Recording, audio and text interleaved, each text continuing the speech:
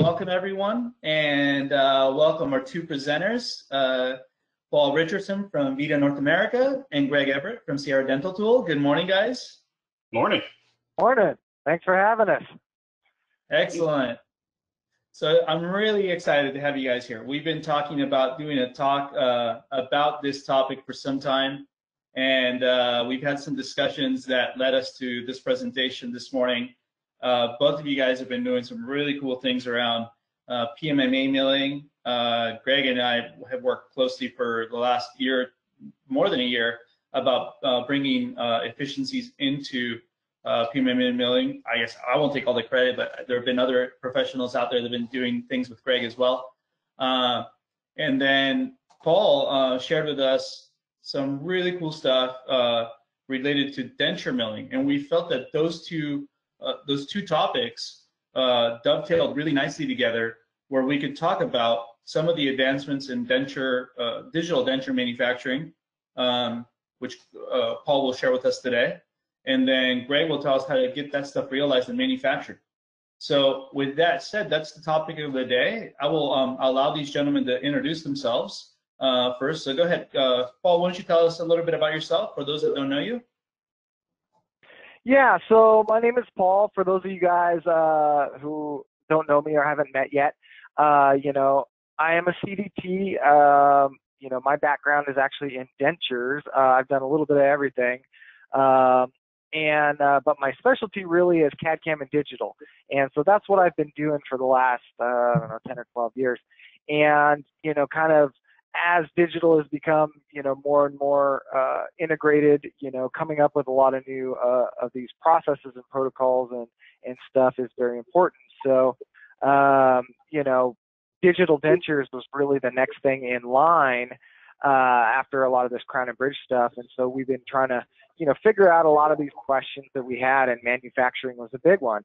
And, you know, Greg actually has been, you know, helping me, and we've been working together almost since I started in CAD/CAM. And so, you know, when it comes to, you know, milling and that kind of stuff, he was the first guy I thought of, you know, to you know, work with and try out some stuff. And so, you know, I'm now at VITA, and I'm a product specialist and technical trainer, and, you know, doing a lot of R&D stuff and some training on some of our new products. One of them is our new digital denture tooth line, which is our VITA tooth line, which I'll tell you about in a second. But I will let Greg go ahead and introduce himself, and then we'll talk a little bit more about dentures. Thanks, Paul. And you know, again, Paul's really the go-to guy when it comes to digital dentures. You know, when I have a question, I always hit him up. So my background, dental technician, trained in all the different processes in the dental lab, ran a milling center for about 10 years.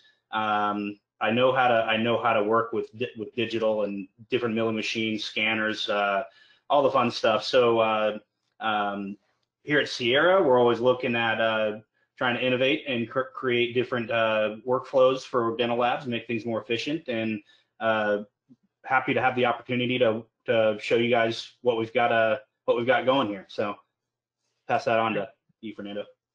Excellent, guys. Well, for those that don't know me, my name is Fernando Catania. I work for DigiShape, division of Roland that makes CAD/CAM solutions for the clinical and laboratory space. And I work with these two gentlemen and other professionals in the industry to bring solutions to you guys, as well as through our dealer network, which many of our innovators and solutions creators themselves. So they integrate CAD and CAM and imaging solutions with our mills. So I work on both ends, the commercial side as well as with our partners to bring you guys solutions. So with that quick introduction, let's dive into the topic of the day. So Paul first is going to show us some of the cool things that VITA has been doing to make the CAD/CAM or the digital denture more efficient and in line with the digital workflows that you guys are doing. So providing you guys tools that are easy to implement with your know-how. So go ahead, Paul, take it away with that. Awesome. Let me throw my screen up here. Awesome. So I'm going to talk a little bit about the VITA Bionic Vigo, which is our digital denture tooth line. This is just going to be a really super quick, brief overview. I'm sure there'll be a lot of questions. You guys, please, call me, email me later on, and we can discuss it more in depth. This is just a brief overview. I'm going to talk a little bit about the process and the teeth, and then we'll get into all the fun milling and manufacturing stuff. Okay, so real quick, the digital denture workflow. There's a lot of people that are kind of nervous to get into this. That Crown and Bridge really jumped on the digital thing first, and digital dentures have kind of been lagging behind. And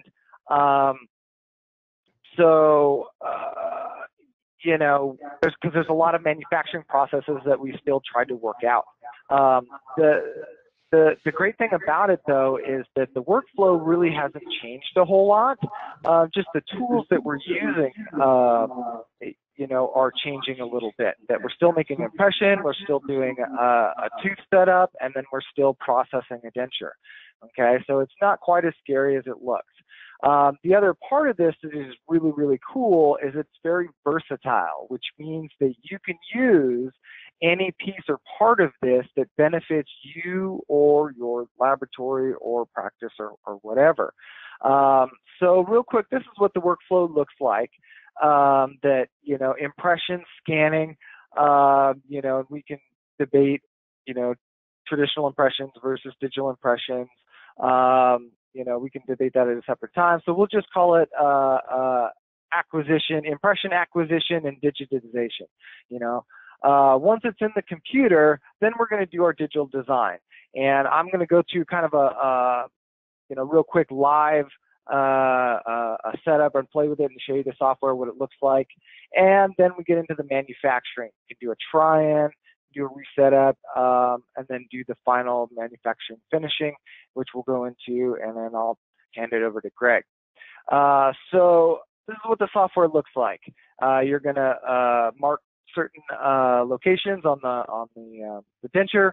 You're going to outline the base, and then we're going to get into the actual teeth itself, which really makes the biggest difference.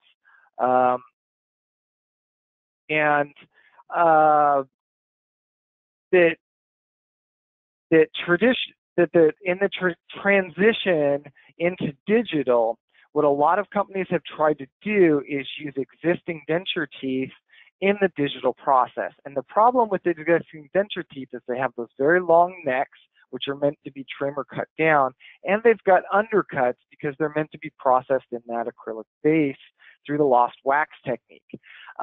So they don't just passively insert into a printed or milled base. And so we really needed a redesign of that denture tooth for that with digital manufacturing in mind. So that's what we did, and we kind of got rid of all the stuff you didn't need. So you can kind of see what we don't need and we didn't got rid of on that tooth. Oh man, there we go. The other thing that's really cool, if you guys have ever made any of these, is that you probably have seen the incisive papillas or the gingival down there, very razor sharp papillas, and so we redesigned the tooth so that when you're manufacturing, they don't break off. When they're gluing them in, they don't have to recontour them and stuff. They're much more natural looking. Also, if you guys have ever used the gingiva in the Crown and Bridge module, it was really a pain. But they completely changed it for the denture module, and it works so much better, and you get these really nice looking adaptation to the soft tissue and that kind of stuff. Also, the teeth are tapered, so they drop right in, but they're also made so they don't rotate. There's really no ambiguity about how they go in there. They can't get mismatched. You can't put them in the wrong way. They just go in and they fit really well. They're based on our Excel and our Linguaform teeth, so these are premium digital denture teeth. And what's cool is they are a true denture tooth. because as nice as those multi-layered PMMA discs get, you're never going to have that translucency or that look of a true layered denture tooth, and that's what these are. And then you can go through how hard they are and all that other kind of cool stuff. The other big important thing here is that we have provided more than 600 different setup combinations with perfect occlusion and function. All right. Now this is really important, that when you bring these teeth in, they come in pre-set up, which is going to save you a ton of time when you guys are doing your denture setups. And I'll kind of show you what that looks like in a minute. The other really big important concept here is that we need to be able to translate the precision of our design from the design to the prosthesis, or else we're completely defeating the purpose of doing all this digitally. Okay, that if we've got these teeth setups that have perfect function and occlusion, and we can't translate that to our final prosthesis, then what's the point? And up to this point, some of the other companies and some of the other techniques have been using uncured resin, milled teeth, and carded teeth in this kind of process. The problem that creates is that uncured resin is very, very viscous, very thick, and because those teeth have undercuts and whatnot, they're working with 150 to 170 micron gap. Okay, so there's a huge amount of room there for movement of those teeth. So when we've gone from a really precise design and then we lose it when we're getting to our manufacturing, then we've defeated the purpose of this digital process. So to be able to do these at a 20 micron gap, okay, that's smaller than most of you guys are using for crown and bridge, all right, then we are able to translate that precision very, very well. So once we've produced these, the chair time for adjustment and function is very, very low. So let me actually jump over here to the software, and I'll show you what it looks like real quick, and then we'll get into some of the manufacturing pieces of it. I think one of the things that you showed, Paul, on that, one of the key things that I've always found interesting in this particular example you're showing is the design of the papillas, which, although we can mill any shape that comes in, regardless of it being in a human, trying to mimic human anatomy, when we mill a very razor sharp papilla, that's unrealistic. And now, from a technician's point of view, doesn't that take you back to having to work manually and finesse and restack material there when you do that? You're absolutely right, and that's another benefit too when we look at the cost of this process and the time and the labor savings of not having to go back in and manually redefine all of the gingiva and those kind of things. That saves a huge amount of time. I sat at the bench for a very long time, and I have nothing against it, but I'm kind of lazy, and if I can do it in the software and not have to go sit at my bench all afternoon, I'm totally going to do it that way. So yeah, come on, teeth. Fast. All right, can you guys all see this okay? Looking good. All right. So well, let's thinking here. So this is the teeth. So I kind of jumped through it real quick. You can see where I kind of marked it, outlined the base, and those are all the basic kind of stuff. And then here's where the teeth come in. Now, here in the drop-down menu, there's several different libraries, but in the VITA library, and we've got our Vigo teeth, and it's divided up. We can do triangular, rectangular, ovoid.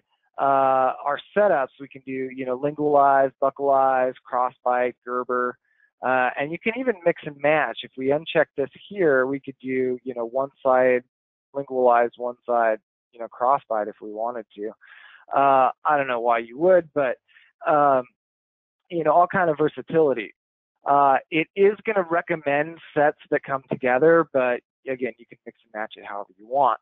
Now, once it's in here, like I said, these posterior teeth come in perfect occlusion and perfect function, so we really don't want to mess with them a whole lot. So all I'm really going to do here is, maybe take a look and mess with some of these anteriors. There, let's look at our original bite. Hey, maybe I'll bring this forward a little bit. Hey, I like that better. Cool. And, if I want to move those posterior teeth at all, I can move them as a group, and kind of rotate them out like this. Okay, that's a little more over the crest of the ridge. Hey, I like that better, whatever. But other than that, I'm really not going to move them a whole lot.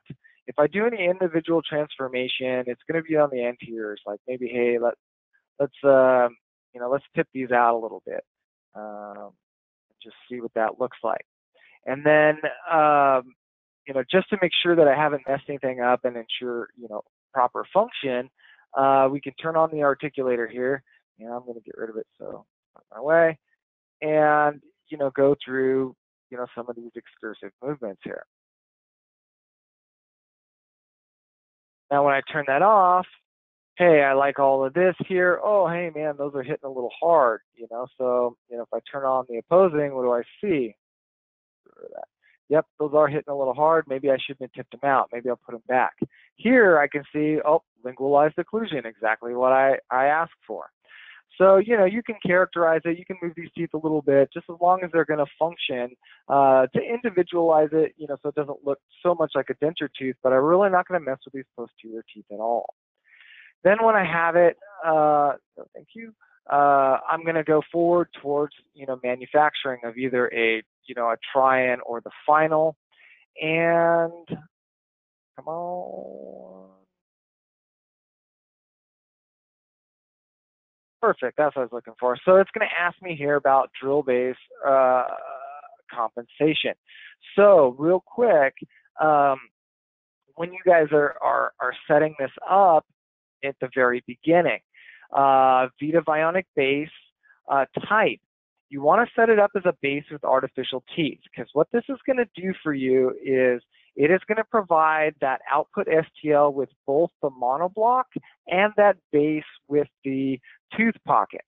Okay, if you leave it at the default, which is just the monoblock, it's going to give you the monoblock and no base. So always use this one, it'll give you both.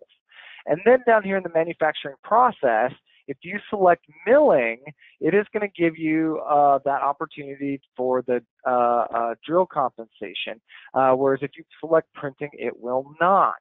Okay, so this is what that looks like. So drill compensation, drill radius, which is something I am going to throw over to Greg in just a minute. So I'm going to hit yes. This is going to take a minute to calculate, so I'm going to run through a couple more slides and then hand this over to Greg. So we went through some of these setups, and here's what I was talking about, that monoblock or the tooth pockets, and it'll give you both.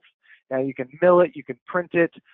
We still think that milling is going to be the most accurate, so that's what we recommend, but however you want to manufacture it is up to you.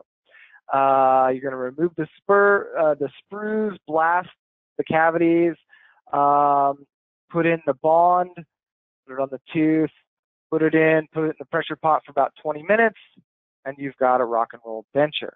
So here is my info. Give me a call, send me an email. We can go into more depth if you want some more information. And I am going to kick this over to Greg to talk more about the manufacturing part of this. Actually, Paul, if you don't mind backing up a little bit, you brought up some really cool points. If you don't mind going back to your 3-shape design, so that what Greg goes into, it has a little bit more context for our attendees. But you mentioned two very think and I think essential things for manufacturing in mind. I think that the three of us take that for granted because we see these advancements and we adopt them quickly. But you showed that you can show your intent. You can dictate your intent to mill this, and then obviously Greg is going to take tooling into consideration. One of the challenges we see with dentures is the undercutting, or the undercut nature of the intaglio surface. Do you mind popping that open really quick so that we maybe for some of those that are very new to this, we talk about that in particular? So yeah, you want to see like the intaglio surface of yeah, of your base. The base drill compensation. Yeah, so for those of you that are with us today, on the milling side of a denture base, what we typically look for right off the bat is the undercut. Can you see my screen? No, sorry? you got to be sure. What's that?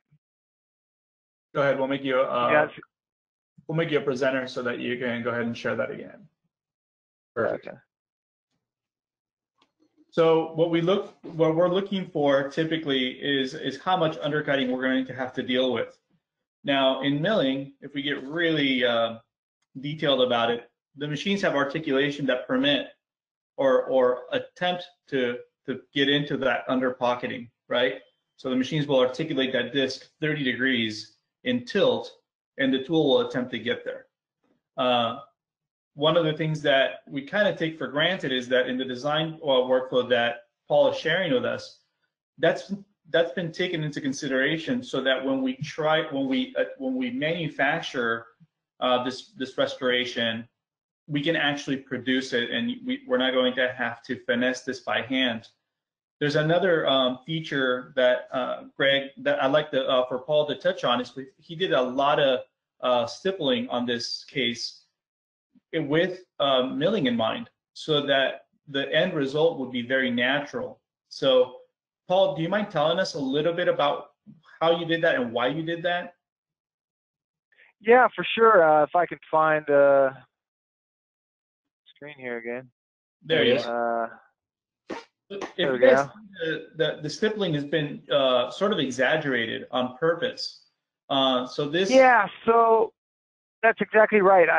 One of the things, it's still building it, but once it gives us the gingiva, it gives us the option that we're used to in the tools. If you've used 3Shape, to sculpt, wax on, wax off. And so a lot of the stippling I would normally do in wax, I've done in this, sculpting with the sculpting tools.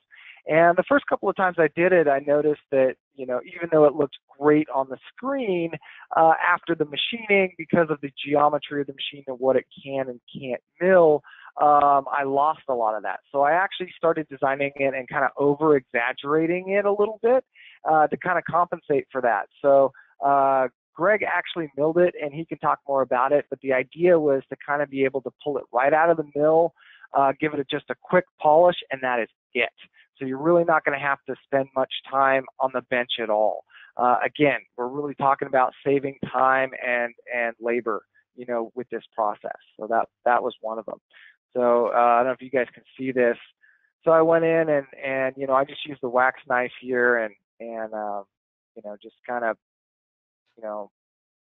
and you can do this as quick or as tedious as you want to make it, but it really makes a big difference on the back end. So. I think for watching today, and then Paul, you also wanted to see about like the intaglio surface here. Is that what you were talking about in the milling, to make sure that you can get all of this, and the tool radius can capture that? Yeah, if you let's go ahead and hide the teeth. So if we look at it from frontal view, you can see those. Hasn't calculated pockets yet. Oh, so it's calculating the pocketing right now. So, which is it's a good thing to understand, is that the teeth are going to be embedded into the space, and those pockets, those sockets are going to be extruded, so the fit is going to be perfect. Now, one of the things that I found fascinating, Paul, when you were telling me about this, was the exactitude that's designed into those sockets. Can you touch upon that and why that is? Yeah, so I talked a little bit about this before that like I said, to make this digital process really to take advantage of it, we need to be able to translate that precision to the final prosthesis. And so a lot of that comes down to how we're actually bonding the teeth into that denture base. And a lot of people, like I was talking about, are using uncured resin, which is very thick and viscous.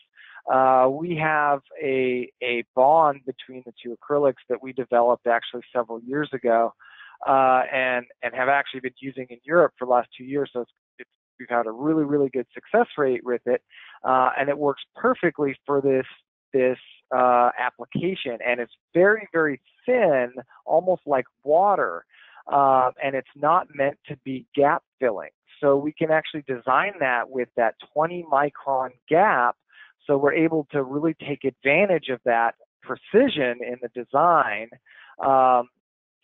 with this, and then again, translate that precision to the final prosthesis. Now, of course, this only works, of course it works digitally, but it only works if we can manufacture it. So, again, with kind of digital manufacturing in mind, these tooth pockets and the radiuses of these digital denture teeth were designed so that you could mill everything with a 2 millimeter burr, which again, I'll let Greg talk about a little bit more, but being able to use such a large burr manufacturing, again, it's going to save lots of time, money, and tool wear and all of that as well. So we were really, VITA did a great job and really forward thinking when it came to this. And this has taken forever to calculate, so if one of you guys wants to throw some other stuff up here, go for it, and we can come back to this in a minute.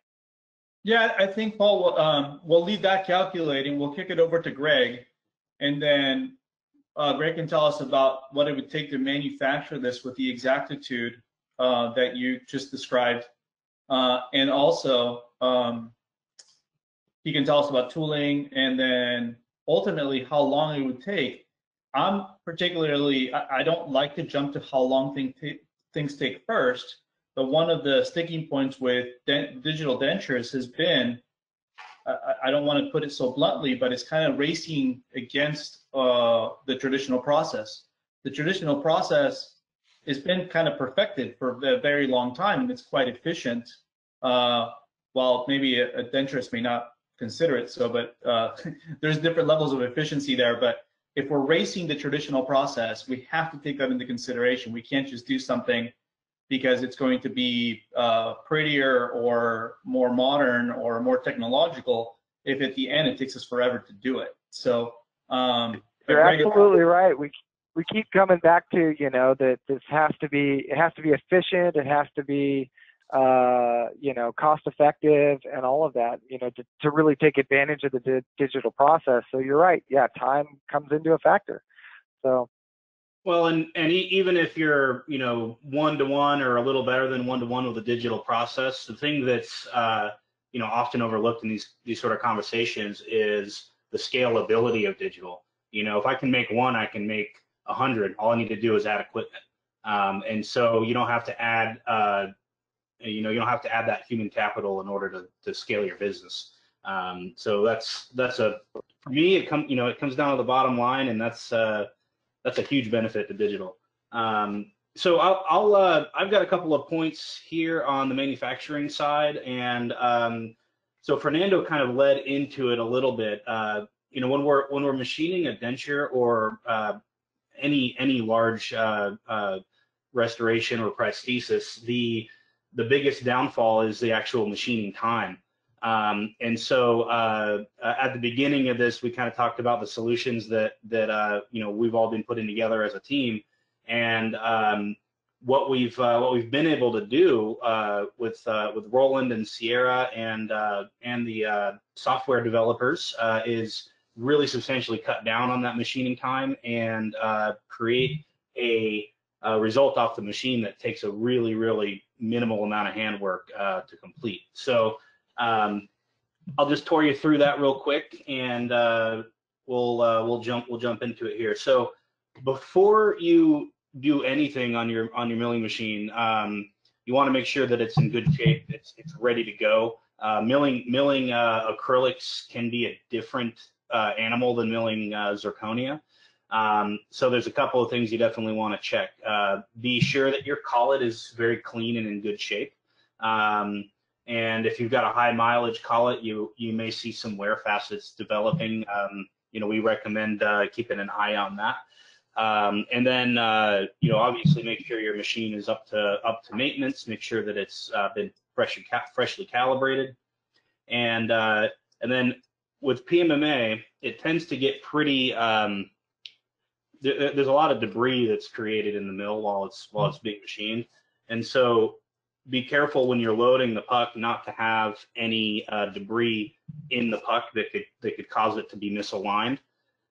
Once you've checked all those boxes, we're ready to jump into the nesting. And so this is Millbox. If you're not familiar with that, it's one of the nesting softwares that's out there. And the solution that Sierra's put together with a special roughing tool is already integrated into this. So this is actually Paul's design here, and couple of key points that I like as a machining guy is the design of those pockets is excellent. If you look at the way that these things are radiused in here, it's designed to be machined on the inside pocket with a 2mm tool. So you don't have to, the machine doesn't have to come in here and define this with a smaller tool. And that just comes from the design out of the CAD. And then in addition to that, when you're doing your initial positioning, when we were talking about undercuts earlier, I always recommend that you position the denture either left or right. So you have the arch form pointed left or right. And the reason for that is because this rotary axis has more of a degree of freedom, and you can actually get better undercut development that way. Second, I don't even know how many tips I'm on, but next tip on nesting is when you're screwing, you're adding your connectors, you want to connect for rigidity. Milling plastic, plastic likes to move when it's being cut. And if you undersprue, you can end up with inaccuracies or surface quality issues than if you sprue correctly. So the way that we like to do it is utilizing the square profiles connectors, and one every 20% or so of the circumference here. This sort of spacing is good. I like to keep them off of the interior aspect so that we don't end up having a big fat sprue to cut off there. Then when we're ready, go ahead and calculate. Now this has already been pre-calculated, so I'm not going to touch it. But I've got a slide here with some screenshots. So our tooling package that's integrated into this new strategy here will give you the option to do the denture roughing with the D3T tool, which is where you're going to get your time savings. And so you have to select that, and then it'll prompt you for the tools that the machine's going to use. And this is the plastic tool set. So if you see the difference of the 3mm torque tool compared to a ball end tool that's typically used, you'll notice that the geometry is completely different. It's been designed to reduce the material very, very quickly. This tool is able to reduce material 5 to 6 times faster than the tool next to it. So just the geometric capacity is much higher. So on with that, we've gone ahead and calculated it, and I've got this thing queued up with a simulation so you can kind of see how the machining process is done. So here we are roughing it with the torque tool, and you can see how aggressive it is cutting the material here. And we actually rough the entire base in about 30 minutes. And if you are utilizing the 2mm tool to do that, that roughing time alone would be about 2 hours. So this is where the time savings comes from. So we'll go ahead and scoot this thing in here. We're almost done with roughing. Greg, while we do that, I think this is a good time to address some questions. Oh yeah, we got some questions coming in. And sure. I think you've touched upon a lot of the concerns or sort of questions that would naturally come to mind. I think both of you guys have. So I want to recap really quickly. So Paul's design and the pockets of the designs had two things in mind: a natural aesthetic and also millability. And then Greg touched upon that but when he mentioned that those pockets were intended to be milled with a 2mm tool. So right now he's showing us the 3mm roughing, which is doing the bulk of the work, and then the 2mm will do about 70% of the work, and then it will only call for the 1mm tool after the fact. So that pretty much gets us to the point where Greg is at now with efficient manufacturing of a very natural design. To tie that into the questions, one of the questions, and I'll address the two biggies here. One is what thickness of base are we utilizing here? So I'm assuming, Hassan, that you're talking about the puck or the stock itself. So Greg, address that really quickly. What puck are we dealing with? So this is the denture-based material that VITA's marketing. Thanks, Richard, for sending that over here. And it's actually a 26mm thick puck. Richard, can you maybe speak to the availability of different thicknesses? Yeah, it comes in both the 26 and the 30mm. Just kind of depending on what your needs are. It's like anybody who's done any chairside milling, the blocks come in the different sizes, and you're always going to want to pick the smallest block that you could fit it in because it's the least amount of material that you have to cut away, right? So if you can fit it in a 26, put it in a 26. If you've got some like really high ridges, in the posterior on something, and you need a 30mm, use a 30mm. So, but more or less, those are the two sizes I think that that we have them available in. Yeah, and then I think this takes us to the next step, which Gary's asking. The teeth come in prepackaged form. So yes, we'll confirm that, Gary. What happens in an instance where the base is not thick enough to allow mere insertion of the teeth?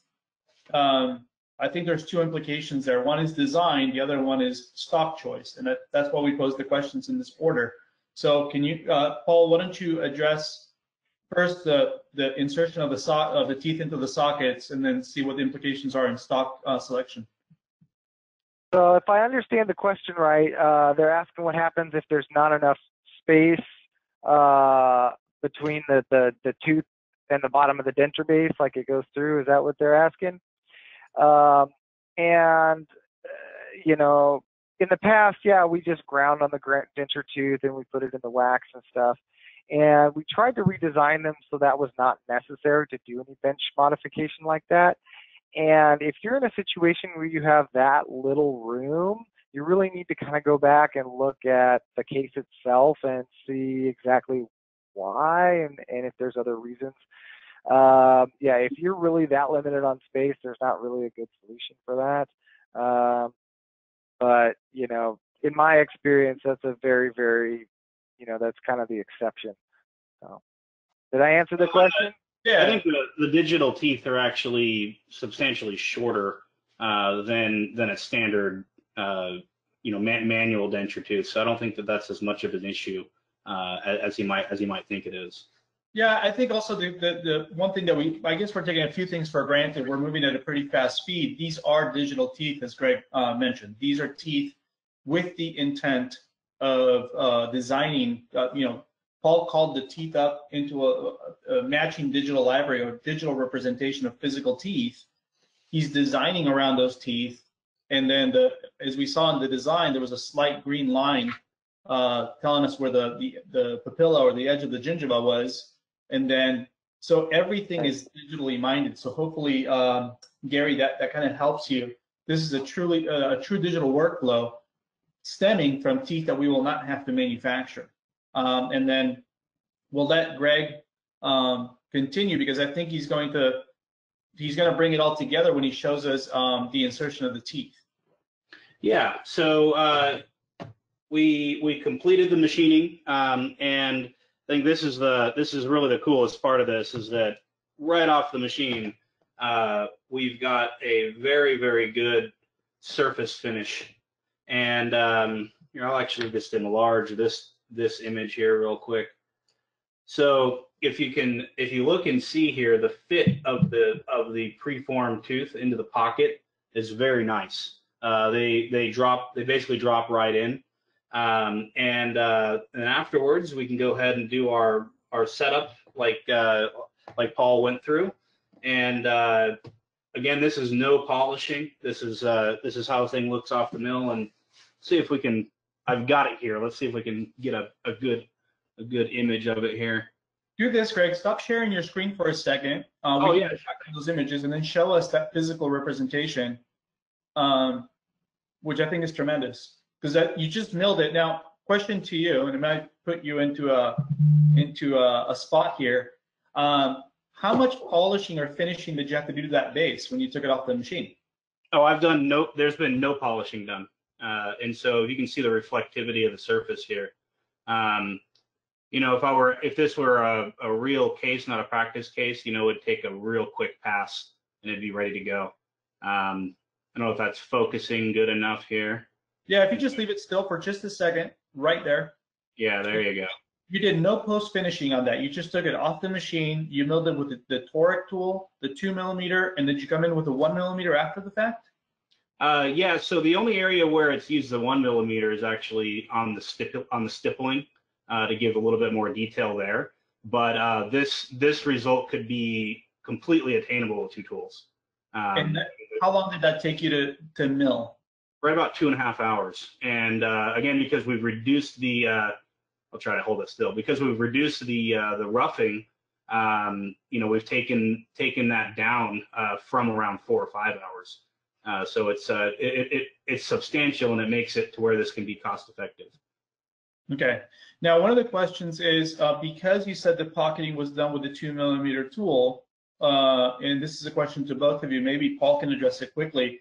Was there a radius compensation set for the pockets, Paul? What was your radius? You showed a tool. What was your radius compensation or your diameter compensation for the pocketing tooling? Is it 1 millimeter or 2? That's built into the library, if I'm not mistaken, right? Right, Paul? Yeah, I'd have to look off the top of my head. It's supposed to be, you know, designed for a 2 millimeter burr. So, you know, a 1 millimeter radius. I think on there it's like 1.3. That, you know, when I do my tooling like that, I usually do, you know, if it's a 2 millimeter burr, I usually give myself a little bit extra just for, you know, tool flexion and wear. So yeah, a radius would be 1.3, something like that. So, and we apologize for many of you that maybe this is a little bit too technical. There's an important, the question was posed, so that's why we addressed it, because I think we have different levels of maybe of know-how in the group, but that is a key component of digital manufacturing with the end in mind. So Paul's answer is kind of cool, because he's saying, you know what, I really didn't have to address that because it's already designed into the library. So that contouring, because it's intended for, he said he was going to mill this at the end, already takes into consideration a 2 millimeter radius for the pocketing. And then when Greg did the manufacturing, he went through 3 millimeter, 2 millimeter, and then the 1 millimeter addressed all that finessing and stippling and really, you know, the high aesthetic, that natural look that Paul had designed into the case. So I love this. I love this workflow because it is it obviously it has to meet the fit and the comfort of the case, but ultimately it's a realistic aesthetic case that gives you a premium product in an efficient amount of time. Is that overselling it, guys, or is that, would that be true? No, not at all. And one of the other great things that I'd like to just kind of point out for those people that are like, oh, this looks kind of cool and whatever, is that, you know, most labs that I know, because they've already done some of this crown and bridge, already have 3-Shaper exocad. And most labs I know already have a mill, and that provided you already have those things, it costs nothing to try this out. You know, the VITA tooth library is totally free as long as you have the denture module. You can download it. You know, all you have to do is buy the Vigo teeth, just like you would buy any set of denture teeth, and mill it on the mill you already have. You know, so like I said, it costs nothing to try it out and get started. See if it works for you. See which pieces of it you like and what work for your business. You know, so. But yeah, Greg, I mean, what would you add on the, I mean, I think another reason why we did this talk is that we find that a lot of CMB labs, right, at some point, maybe were, because of efficiencies, outsourcing some of their work to denturists. And maybe today, you have to look to yourself for autonomy because maybe you're the one up and running, or maybe this is something you've been wanting to implement for a long time. You've been primarily a CMB lab, and then now you want to bring in efficiencies around denture milling. And that's why we wanted to talk about this. But what do you see, Greg, along the comment that Paul just made? You already have efficiencies and know-how on the design, on the manufacturing, and you definitely have material know-how. What do you think should be a consideration today for the laboratory? You know, as a digital lab, you know, if you're, I think everybody at this point knows that removables is probably the fastest growing segment of the dental lab business. And if you already have digital equipment in your lab, the barrier to entry to get into it is pretty low. It's just a matter of getting the materials and the process in and implementing it. And there's a lot of help. There's a lot of resources out there to get that going. You know, us three to name a few. And so I would encourage anybody who's not looking at milling dentures or milling removables to take a hard look at it and see if it's a good fit for their business case. Yeah, and I also thank you both for that. I'm trying to pose the questions that I believe our attendees would be interested in from a sort of a novice point of view. You guys both having years of experience, like many of the people that join us today. So maybe my questions are a bit simplistic, but let's go back to let's go back to questions that our panel's asking, and they're challenging, you know, because they're, you know, we kind of know what to expect from one another. But let's take a look. So Gary, I think, is continuing along the lines of, I believe, Gary, you're looking at teeth you're looking at carved teeth that have not been digitized. That's my assessment of your question. So I'll pose the question to the guys. So further to the question prior, immediate denture design does not always allow sufficient room for full teeth. In there, I would put a parentheses, full teeth that I don't have a digital library for, right? And then how do I take packaged teeth after my design is done and insert them into pre-milled base with sufficient space? Am I to assume, Paul, that those are teeth that I don't have a matching digital library for? If he's talking like partials and stuff, like you know, part of what we're I don't want to say fighting because that's the wrong word. Part of the thing that we're still working on as we're growing this digital technology is all, you know, aspects and applications that right now the software is written for a full denture over full denture, and that is kind of the approved workflow that is out there.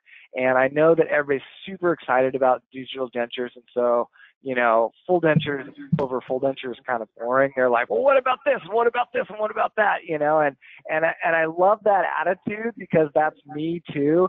But we haven't quite got there yet on some of the stuff. So we're still working on, you know, solutions for like a full denture over natural dentition, because with you know, pre-manufactured teeth, there's no way to mill or adjust that, you know, the anatomy on the occlusal surface. So you'd have to end up doing that by hand. how can we solve that digitally? I don't know yet. We're still working on that. RPD is the same thing. RPD frameworks, if you guys are doing digital design on RPD frameworks, I've been doing that since 2014, and it is awesome. I totally recommend it. But how do you integrate, these kind of digital teeth into that yet? And that's not quite there, because I don't know, we're still working on a solution to get that denture base onto that metal framework. I've been working with some other labs and some guys, and we've got some ideas. Same thing with like a printed digital denture over an implant framework. So all of these things, we're working on it. We're working on different solutions, but we don't have all of the answers yet. You're just going to have to be a little patient with us. This is new, not just to you guys, but to everybody. And so, we're doing the best we can as fast as we can, and we appreciate your input, your enthusiasm, and everything that you guys do for us. So anyway, I know that was kind of a long-winded answer, but hopefully that answered your question. I think these are every case. What I find fascinating about the denture world, or the dental restoration world, I've been sort of an spectator and sort of a business developer for about 10 years in this segment, but I don't come from this world. So I still find so many things fascinating, is that there are so many challenges. We find with every solution, we have that sort of that impetus to look at the next thing, right? So one of the things that we were talking about is that not only does this work for removables, but it also, you could take the same efficiency and capability for a structure over an implant bar, right?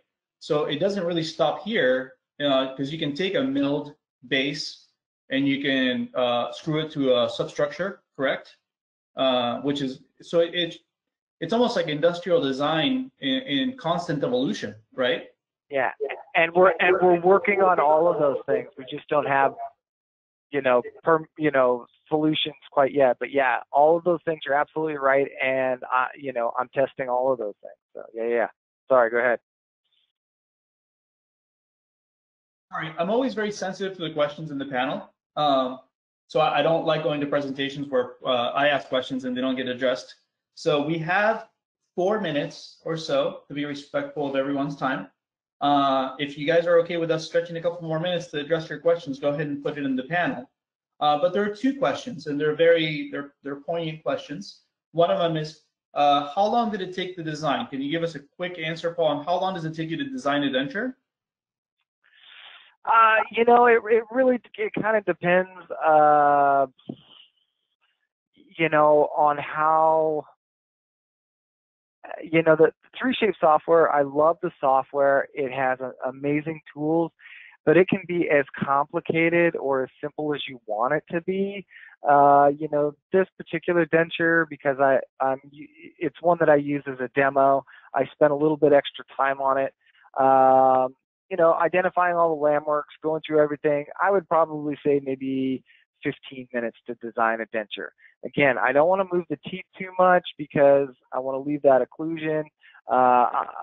Mostly what I'm going to do is a little characterization of the anteriors, some stippling and designing the gingiva and move on. Like, again, I want to make the best looking product I can, but I also need it to be efficient. So 15, 20 minutes. This one probably I spent maybe 25 minutes on. But it really, if it takes much longer than that, it's just not efficient. Excellent, cool. And sorry guys, I keep muting myself so I don't give you too much feedback. We're already getting positive feedback from the group. Thank you very much. I hope this was informative for you guys. This is something that obviously we didn't mention the situation we're in. It's kind of a given. We're all in the same boat right now, but we're looking to things that in this downtime where everyone is seeking information, we're trying to give you tangible tools that you can implement into your laboratory. I think all of us are going back to work with efficiency in mind. I think one of the things that drives us nuts is the inefficiencies in our work, and this is a time that allows us to probably look at things and maybe from a philosophical point of view, not go back to the same madness we lived in before, right? So we felt that this was a topic that gave you guys efficiencies that you can implement with the tools that you have. There are some questions, while I'm very sensitive to addressing all the questions, some of the questions are very granular and they require probably one-on-one assistance. So I am going to ask some of you, because your questions are very specific to your workflow, to direct them directly to us. So you can contact Greg, myself, or Paul directly, or Roland. And Paul, why don't you go ahead and pop up your contact information? Yeah. We will start wrapping the session up. In the meantime, we'll answer one more question. Hoyle asked, I think there was a question around the cost to manufacture. So what we'll do with that, not that I'm trying to avoid the question, not to get too commercial, I would ask that you guys contact VITA North America and inquire about buying the disc and the teeth. Unless, Paul, you're comfortable or you have the information to answer, and if you don't, it's okay. So yeah, I don't, I'm the technical guy, so most of the time I don't see the dollar signs. If you email me, we can certainly get all that for you. That's not a problem. I just don't have them in front of me.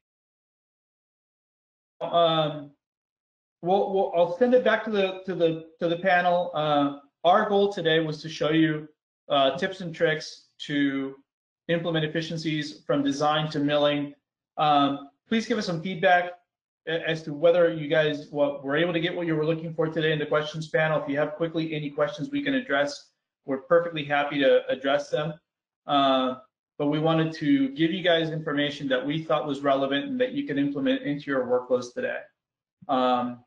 And we really appreciate your attendance and wish you all well now and always. So I think with that said, we're going to start wrapping it up. Thank you. We're getting some feedback that it was informative, and we will do more. So we do have topics coming up associated with removables, digital manufacturing. Thanks everyone. Thank you for your comments and your validation that this was useful to you guys. So with that, I'll allow you guys to sign off. I thank you, Paul and Greg, for putting this together and joining me today. Absolutely. Thank you so much for having us. I love this technical stuff and gadgets and stuff, and so this is playtime for me. So thank you for having me. It's nerd talk, I guess. Thanks, Fernando. Appreciate it. It's been a pleasure.